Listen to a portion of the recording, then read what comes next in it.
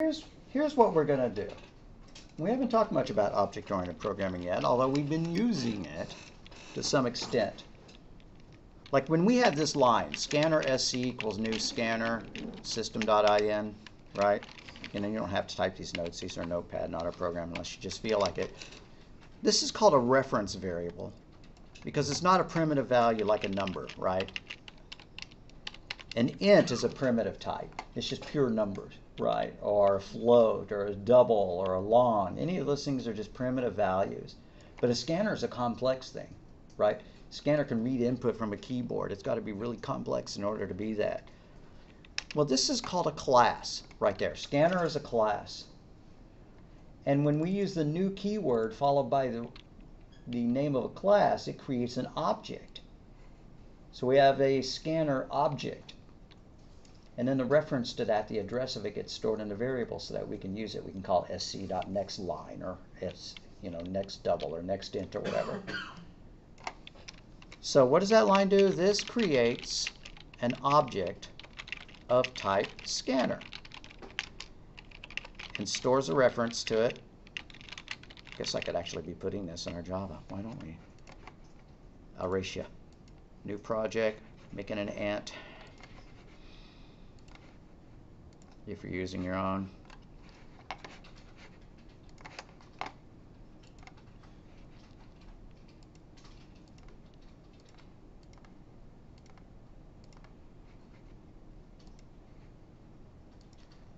We're on Lecture K, it looks like.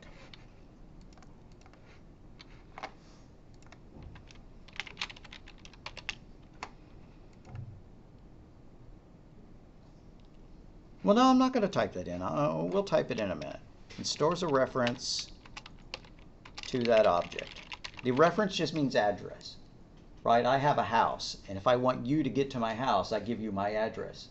I'm not giving you my house, but I'm giving you an address, right? And if you want to use a scanner, you need to know its address, so it gets stored in a variable. Okay, but we can make our own classes, like this. A class, a patient. We're going to keep track of patient. Lots of people in the medical field. And a patient has a first name, right? And a last name. That's an F and that's an L. Now when we want to use that class down in main, we would do something like this. And I am going to type this into our code. Patient P1 equals new patient. Parentheses in parentheses, and then I could set the first name and the last name like this, and I'm going to type it again into Java. P1.name or P1.fname equals Bob in quote. P1.lname equals Roberts. Right, so now one variable is being used to access two pieces of information. Previously, we've only held one piece of information per variable. We could put 100 different things in here. We could put the patient's address and their birth date and their temperature and their all sorts of stuff.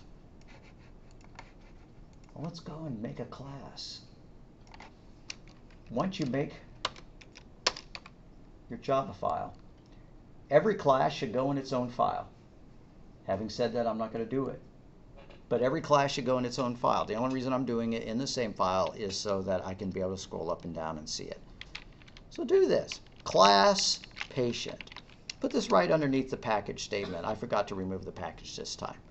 Right above public class. Class patient, curly brace. A patient has a name. So string space name, semicolon. A patient has a birth date. String birth date. And a patient has an address. String address, semicolon. Please spell string correctly, unlike me. Keep forgetting to swap out the keyboards. All right, let's create some patients. By the way, if you were doing C++ programming, you'd just need to put a semicolon there. A couple other changes, but so patient P1 equals new patient, parentheses in parentheses. Patient P2 equals new patient, parentheses in parentheses.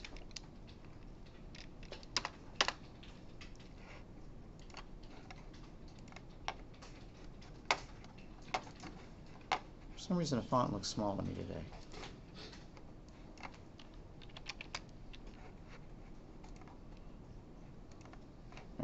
Okay. Maybe too big. So now we've created patients, and we can assign some values to it. P1.name equals, quote, Donald Duck, end quote, semicolon. P1.birthdate equals, 01/02/ when, I don't know, when Donald's first appearance was, 1920, end quote, parentheses.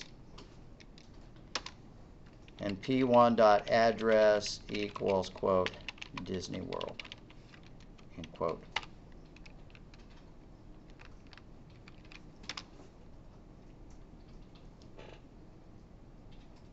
Let's put some more information in the other patient. P2.name equals, quote, Bugs Bunny, end quote, semicolon. P2.birthdate, again, I have no idea, so I'm going to say that he was born on 06/07/1936, end quote, semicolon. And that was supposed to be birth date rather than birthday, so I'm going to edit to be correct. And P2.address, he lives in a rabbit hole, or 123 South Carrot Lane, end quote, semicolon.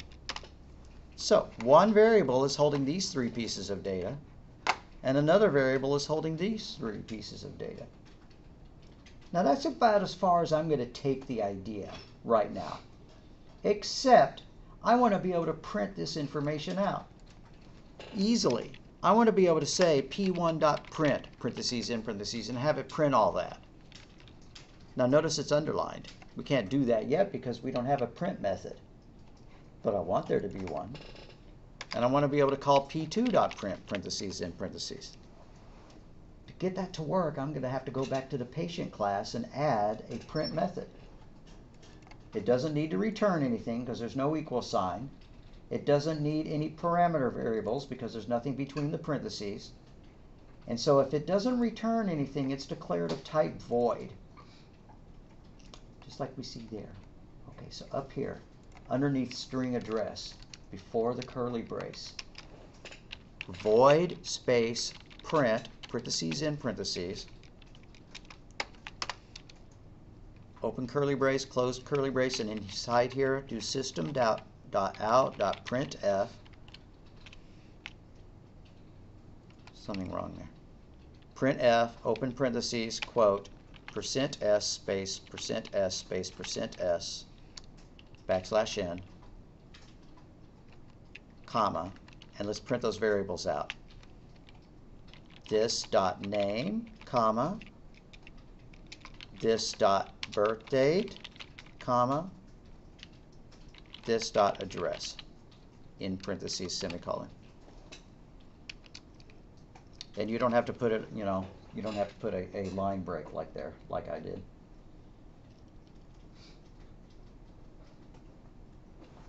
So this is a method, and a method is a function that's attached to a class. So Java doesn't have functions, unlike C++ and Python, because everything is part of a class. Every function you create is inside a class. Main is inside a class. Print is inside a class. You cannot create a function that's not inside a class in this language, unlike Python and C++.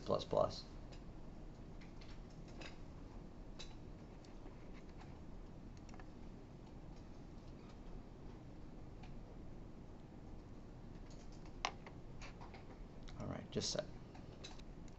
All right. So now when it runs, it should print out Donald Duck and his address and all that. And it should print out Bugs Bunny and his address. We could make this fancier, right? We could say name equals %s birth date equals %s, address equals %s.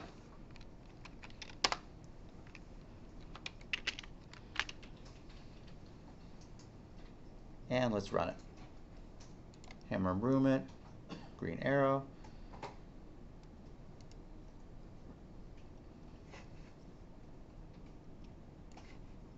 There it goes.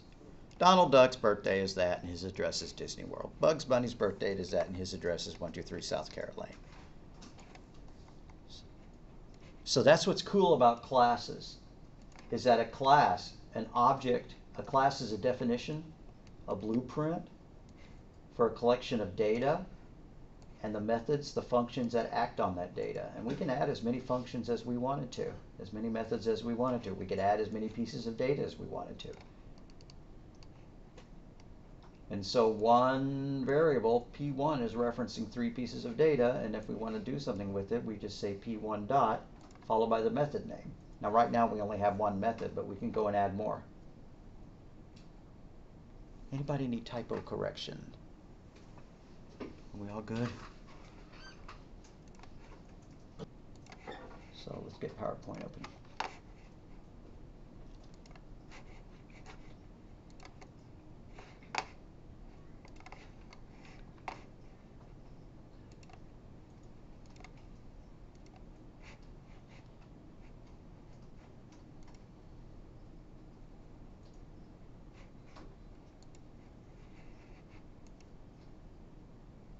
All right, so if you want to print OK if the temperature is between 50 and 90, you'd use an AND, except you'd use ampersands, right, in this language. So if temperature greater than or equal to 50 and the temperature is less than or equal to 90, okay, well, our programming language does not have that cute single letter character symbol.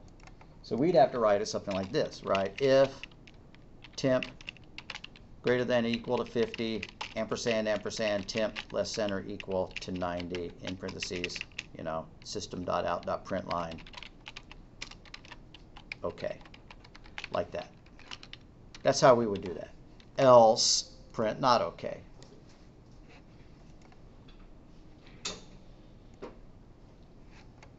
The program on the next slide determines whether fans at a baseball game win free French fries. If the home team wins and scores at least 100 points, then the program prints this message: redeem your ticket stub for a free order of French fries at Yummy Burgers.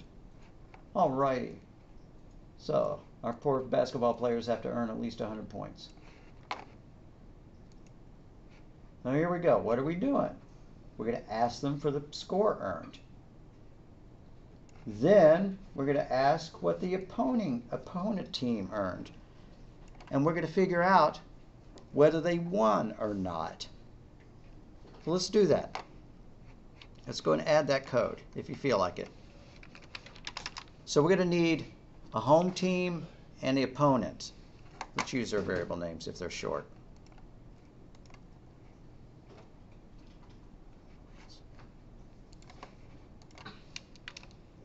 So int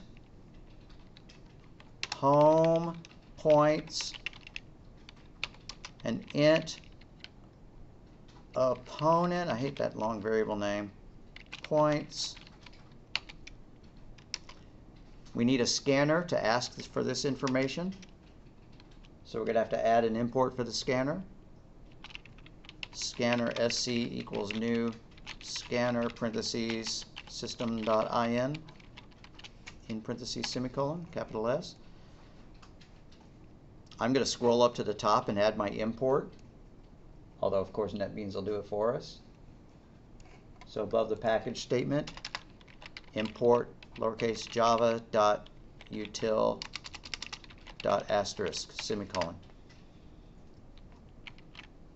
Ooh, I guess it needed to be after the package statement.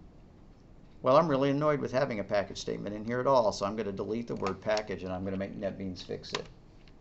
So I'm going to come up here. Now that I've deleted the package, I have to click on that and say move class to correct folder. Alrighty, now I can go back down to my scanner. Alright, let's ask them. System.out.print parentheses quote, how many points did the home team score? Question mark, space, space, end quote, parentheses, semicolon. And let's find out. Home points equals sc.next int, capital I, parentheses, in parentheses.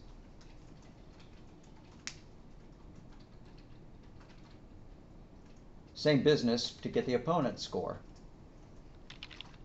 I should have called it like other team rather than opponent. It'd be easier to type.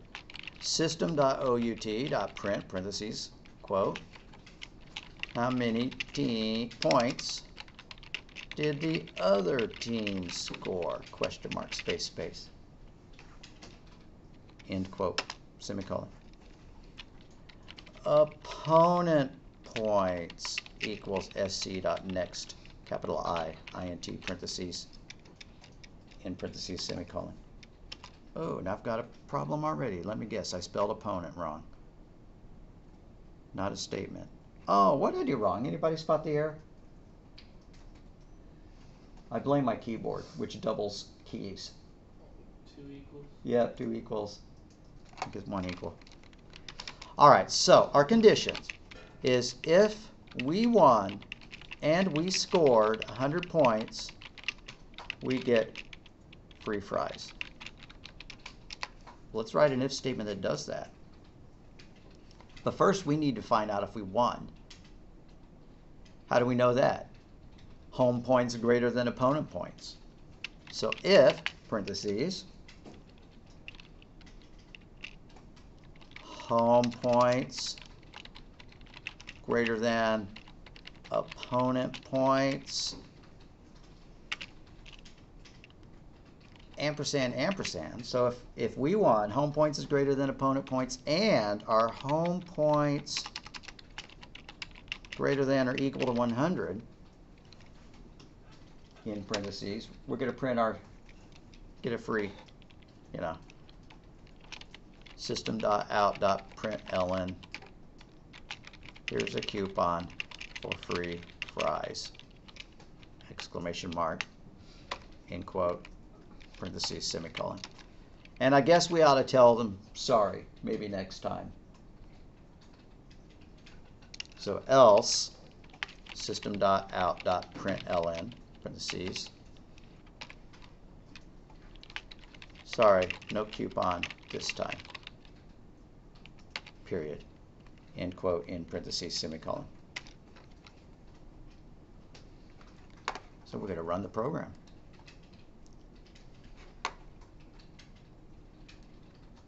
How many points did the whole team score? Well, we scored 100. The other team scored 90, so we should definitely get our free fries.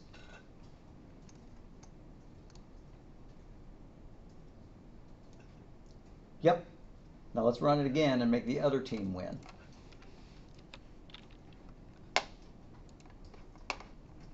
How many points did the home team score? Well, we scored a nice 100, but unfortunately they scored 106. Sorry, no coupon this time. Now let's run it one more time and test what happens if we won but we didn't get enough points, right? Our team scored 99. They scored 98. We did win, but we didn't get 100 points, so sorry, no coupon this time. All right, I'm going to pause it, make sure we're all together.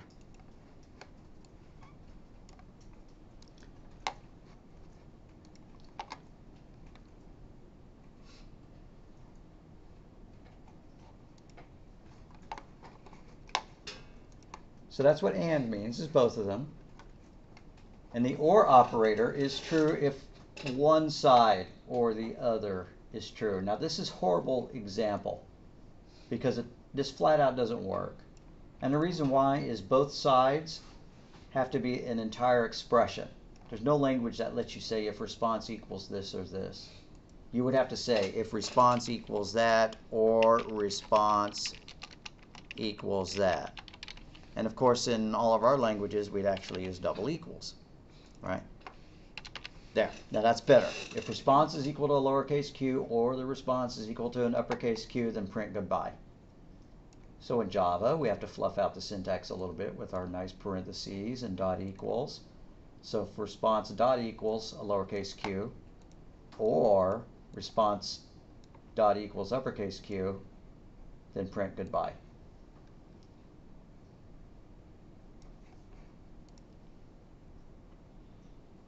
It's a common bug to forget to repeat the variable. You can't do this, although it looks great. If response dot equals lowercase q or uppercase q, I wish it worked. It doesn't. You have to repeat the name of the variable each time. So this is correct. Response equals lowercase q or response equals uppercase q. This is not correct.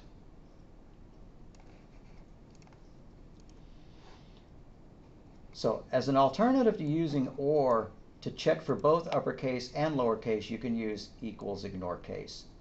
And we talked about that last time, right? Because I wanted you to check to see if the name entered was equal to your name. So we use equals ignore case. If the response dot equals ignore case q, then print out by. So we don't have to have an or statement if we're ignoring the case. On the other hand, maybe we want to let them type in the word quit, right? So we could do this. Or response equals, the word quit, something like that. Then we're checking to see, we're letting them type in either a single letter or the whole word. And the not logical operator just reverses the truthiness of it. Now it usually makes the program harder to read if you word it this way. But if the reply is an uppercase q or a lowercase q, but nope, we put a not in front of it. So if not, reply equals uppercase q or lowercase q, then print let's get started. So as long as they didn't type in an uppercase q or a lowercase q, it's going to come in here and print let's get started. So the not reverses it. If this is true or this is true, then that not would turn it into a false and it would not print let's get started.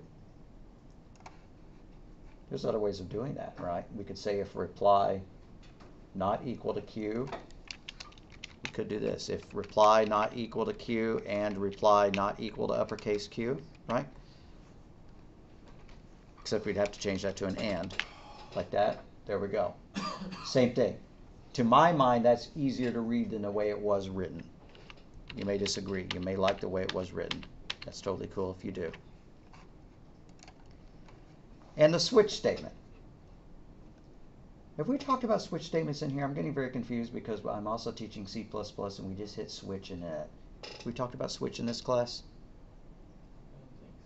Don't think so? Okay. The way switch works is it's like a great big series of if, else, if, else, if, else, ifs. So like this. What if we wanted to ask them for a material and then we wanted to set the density based on what they typed in? Something like this. System.out.println, parentheses, quote, what material to use, question mark, end quote, in parentheses, semicolon. Now they don't know what to type. So system.out.println, parentheses, quote, choices. AU, which stands for gold,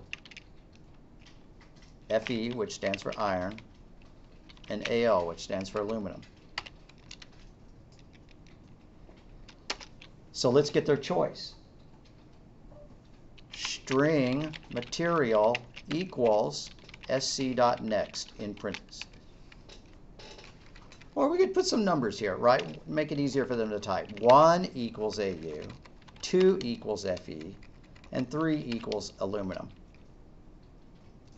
So we could read it into a number, right? We don't have to read it into a string in that case.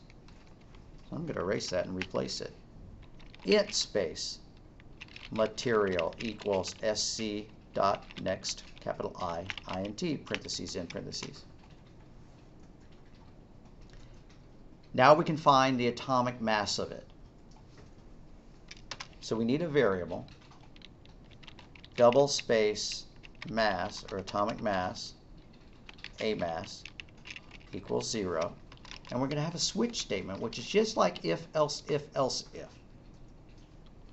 Switch parentheses material in parentheses, open curly brace. Inside the curly brace, put case colon. Nope, don't put case colon. Put case 1 colon. Material equals, not 2 equals, just 1. And, wait, no, not material. The atomic mass, A mass, equals, and I'm going to have to look up the mass of AU. I don't have this table memorized. So, periodic chart. Periodic table. All right. What does aluminum weigh? Where's aluminum? Right there. 26.982. So the atomic mass is equal to 26.982, semicolon. And then put a break statement. And I shouldn't have put these on the same line. So I'm going to hit enter there, and I'm going to tab that as well. All right, so that's if they typed a 1. What if they typed a 2? Case 2 colon. The atomic mass of iron is something else. So A mass equals, again, I'm going to have to look it up. Fe is 55.845. 55.845, semicolon, break. One more. Let's do the third example. Weigh. I said aluminum, and I put the wrong one here. This is the mass of aluminum. I'm going to have to go back in and fill this with the correct one. So I should be putting some comments here. This is gold. And that's not how you do comments in this language. That's Python. / AU parentheses gold. Case 2 / FE parentheses iron in parentheses. And now case 3, which is aluminum, which actually is equal to that. Case 3 colon, which is AL parentheses aluminum. Or if we were British, we would say aluminium. They throw in an extra I. And the atomic mass of aluminum is what I had up there for case 1, 26.982, semicolon, break.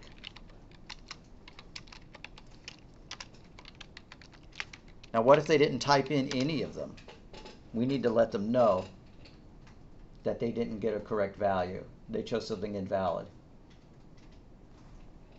Better go back and get the right one for gold first though, right? So let's go find out what gold is. Ooh, it's much heavier than the others. That's why gold is so heavy. 196.97. 196.97. So 196.97.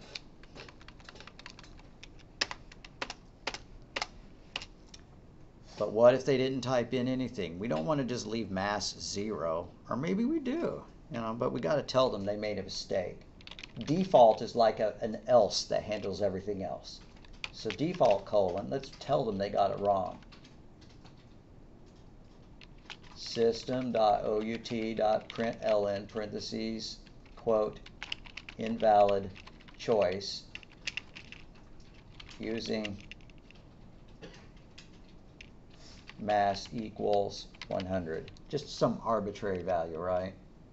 End quote in parentheses semicolon, and then we can say A mass equals 100.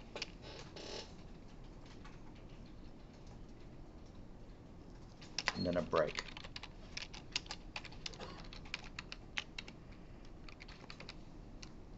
After that, we're just going to have a print statement to print out the atomic mass.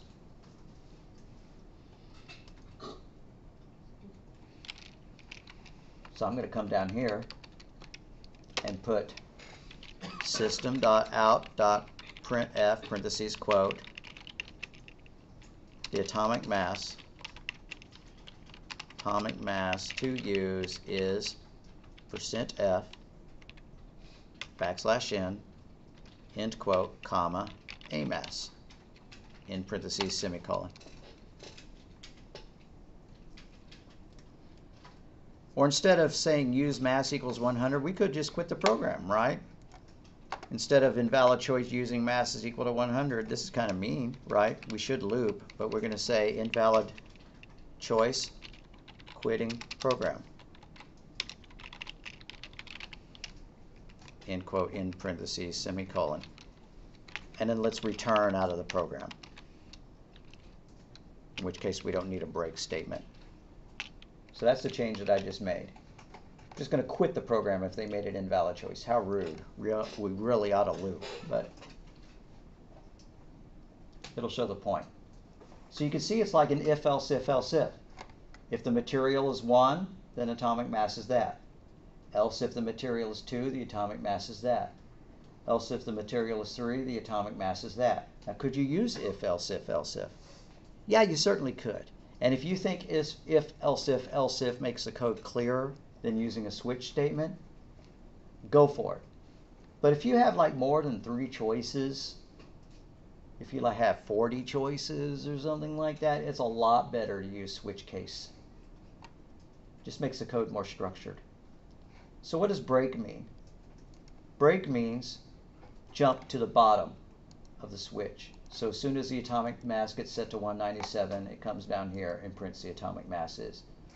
If you didn't have the break, it would fall through and also set it equal to that. That would be wrong. If we chose gold, we don't want it to be set to iron or to aluminum. Let's run it and see what it does. And then I'll scroll back up for you if you didn't get the other part typed. All right, have to answer these silly questions. They scored 1, we scored 1. What material to use? Iron. The atomic mass is 55.845. All right, so that's working.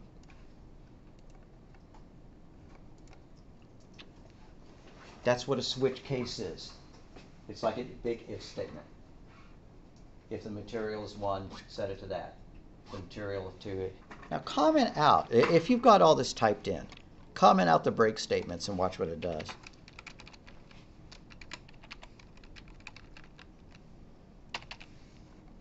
Oops, I comment out the wrong things. Sorry. If you've got all this done, comment out the break statements and run it. And it blows up. Okay, the reason it blows up is because atomic mass has never been set.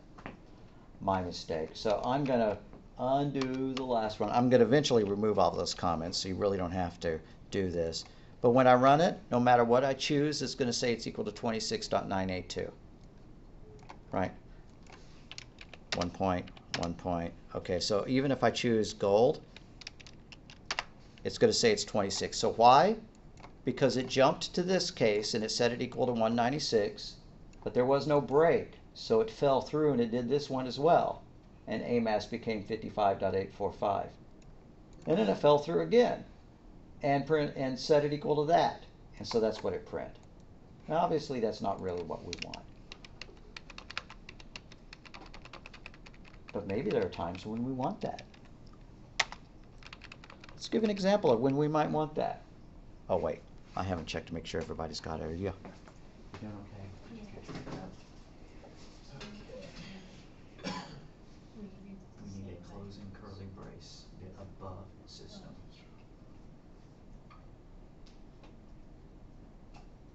And it looks like there's something else, so let's scroll up. Okay, so that's on points.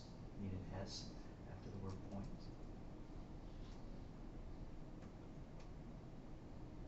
You have a capital H here, make it a lowercase. Normally I use shorter variable names. It's a pain to type them all, right? And then opponent points, make sure it matches exactly.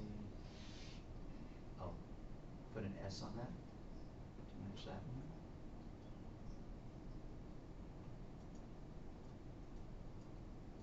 I'm not seeing a difference yet. I'm going to hit Command S to save it. No, you're on a Mac. Yeah, Command S.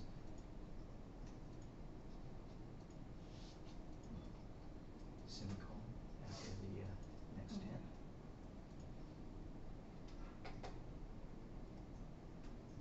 Remember, mouse on that one. What does it say? Variable might not have been initialized. Oh, that's true. We need these statements. Right here. Add those two. I'll be right back, gang.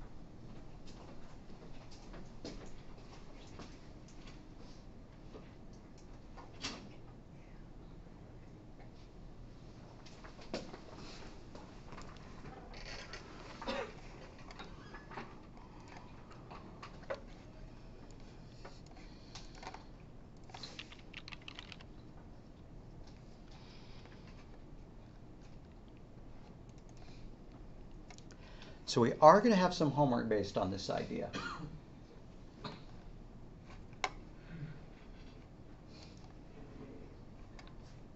We should take the example a little bit longer, farther, but here's what the homework's going to be. And Lindy may recognize it from C++. Write a program that asks for the diameter of a sphere and then what material it is made of, and the program will calculate and print the mass. So here's how it's supposed to look. Welcome to the sphere mass calculator. And then it lists some sizes: marble, golf ball, baseball, basketball, beach ball, or exercise ball. And then it says, what is the diameter of the sphere? Choose from one of the options above, and they choose C. So we're going to figure out how much the baseball weighs. Then it lists some materials.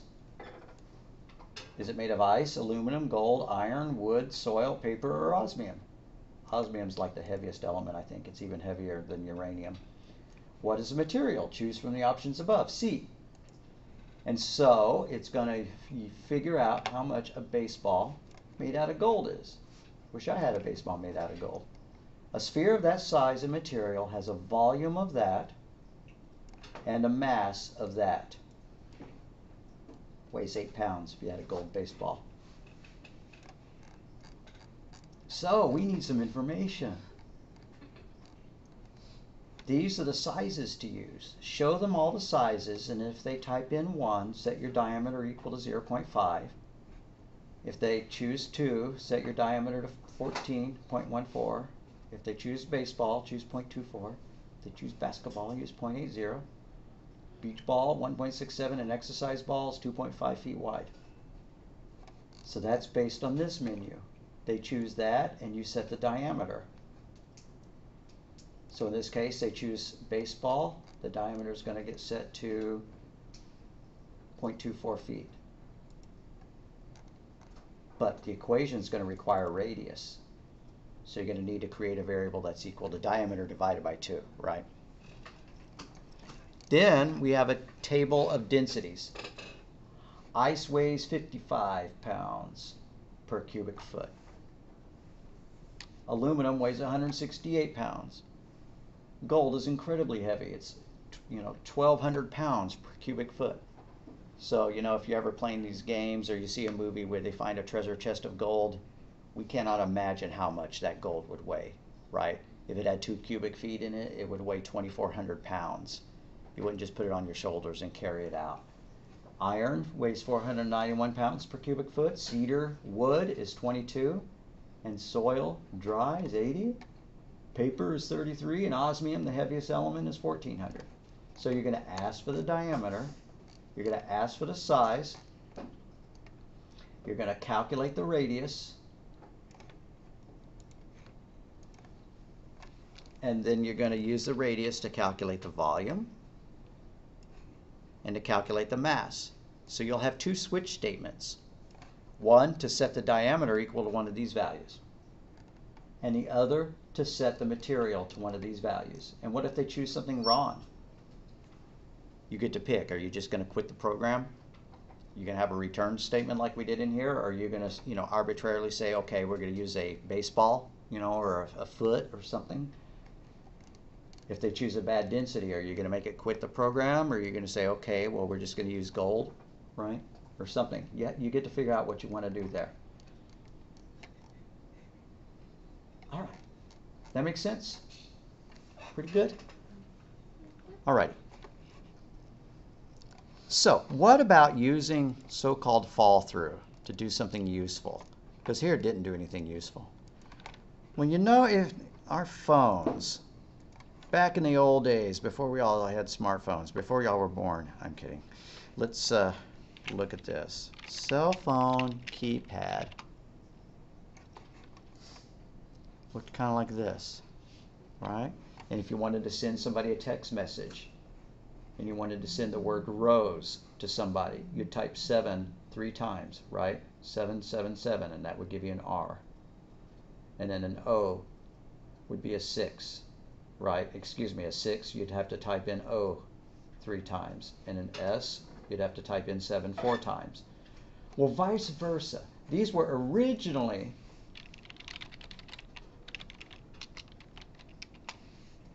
set up for different purposes back in the olden days, right?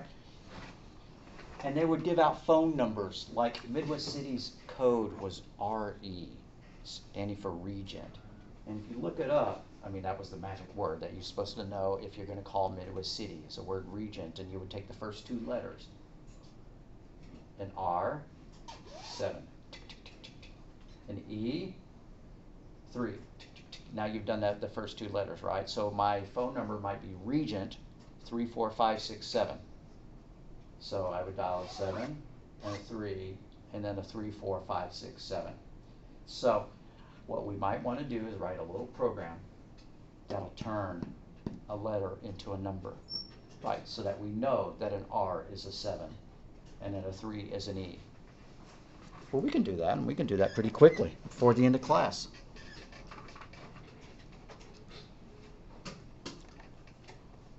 So let's make a comment. Convert a telephone prefix letter to a number, to a digit.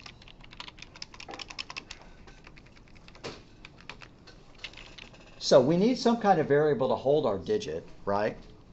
Whether it's going to be an integer or a string, I don't know. Let's make it a string. String digit equals empty quotes, double quotes. Now let's ask for the letter. We need a string to hold the letter. And then we'll ask them for the prefix letter, and we'll use that to get our number. So system.out.print, parentheses, quote, what is the prefix letter, question mark, space, space, end quote, in parentheses, semicolon.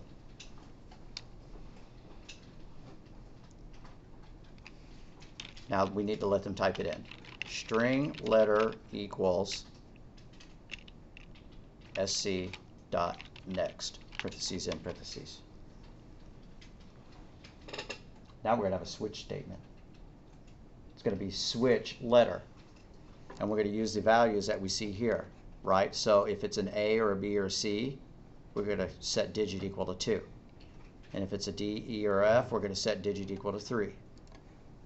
So switch, parentheses, letter, in parentheses, curly brace, case, double quote A, end quote, colon. But let's put more cases. Case, quote B, end quote, colon, case quote C, end quote, colon. Notice that the telephone keypad doesn't use 1, right? 1 doesn't have any letters. That's because 1 meant something very, very, very specific, a long-distance call, right? So no phone number began with a 1. So if it's an A or B or C, our digit is 2. Digit equals 2, semicolon, break. I'm so sorry. I need to put quotes around the 2 because I had it up here as a string. So I'm going to put quotes there.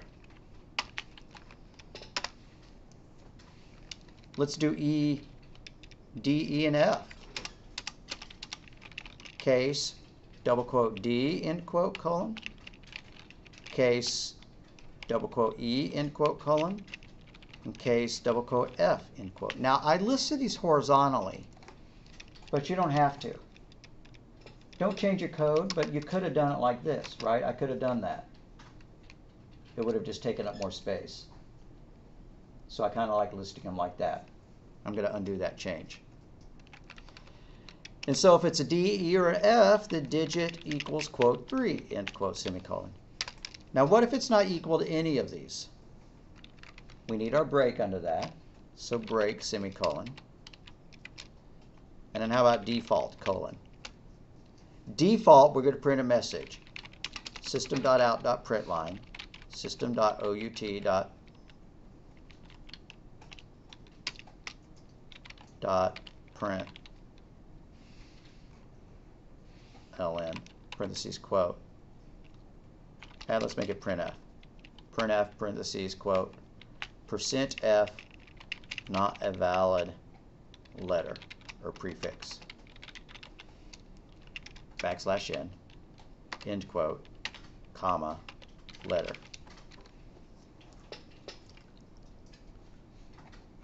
And just for funsies, let's put apostrophes around the %s. Apostrophe there and apostrophe there. Break. Or we could hit return, right? Quit our program. It'd be totally rude. We'll need to work on our etiquette, right, and start not just returning out of the program when we run into a problem.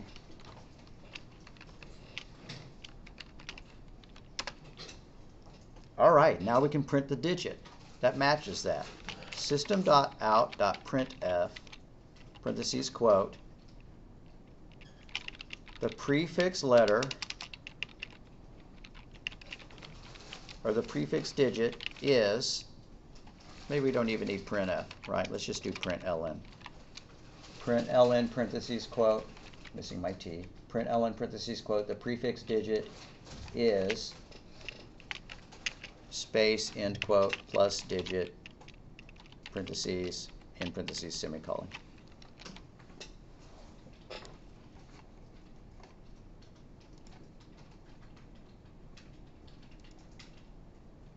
All right, I still have to answer all these silly questions. Team score, 1, 1. What material to use, 1. What is the prefix letter? A. And it should print 2. And if I ran it again and chose D or E or F, it would print 3. What happens if I print a lowercase letter, though? If I type in a lowercase a, what is it going to say? Somebody give me a guess. If I type in a lowercase a, which of these cases is true? The default. Yep, and so it's going to print not a valid prefix. Excellent, gang. Not a valid prefix. Well, let's fix that. I'm going to come back up here to this case and say case lowercase a, colon. Case lowercase b, colon. Case lowercase c, colon, right? Now they can type in lowercase letters as well, except I've got some error. Oh, because I put single quotes around everything and it needed to be double quotes. My mistake. Change them all to double quotes.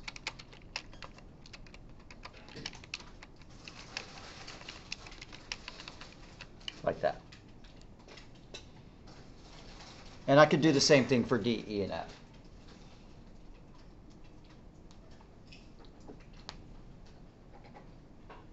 Couldn't you do just like letter dot ignore case? Like, Well, I could, but I'm not doing any equals, right? I could convert it to uppercase. You're right. I could get the uppercase version of it and then switch based on that. But there's nowhere I'm saying if letter dot equals. Yeah. So yeah, you got the right instinct. But what I'd have to do is I'd have to convert it to an uppercase letter. Yeah, very good suggestion. Okay. So guess what your other homework assignment's got to be? Yes, I'm a jerk and giving you two. It's to finish this program with the rest of the letters, right? Just carry it all the way out to Z. And I have one written up for that as well.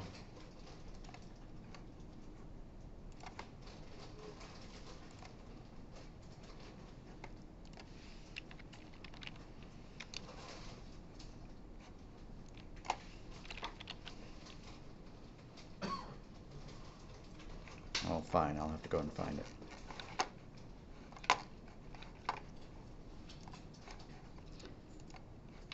I think I made... Parker, did I make the C++ class do the prefix, the letter prefix? I don't think so. All right, let's go look. I think so. I can check though. I might be wrong. We'll see.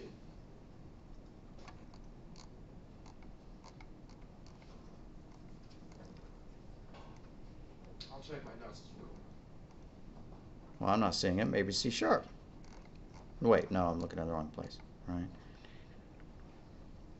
Text message key press converter, but that's not the one. That's the opposite of what we just did. Dadgummit. Well, you get the idea. Just complete that, right? Complete it all the way out to Z. But I really wanted to have the homework assignment in front of your eyes too, so let me find it.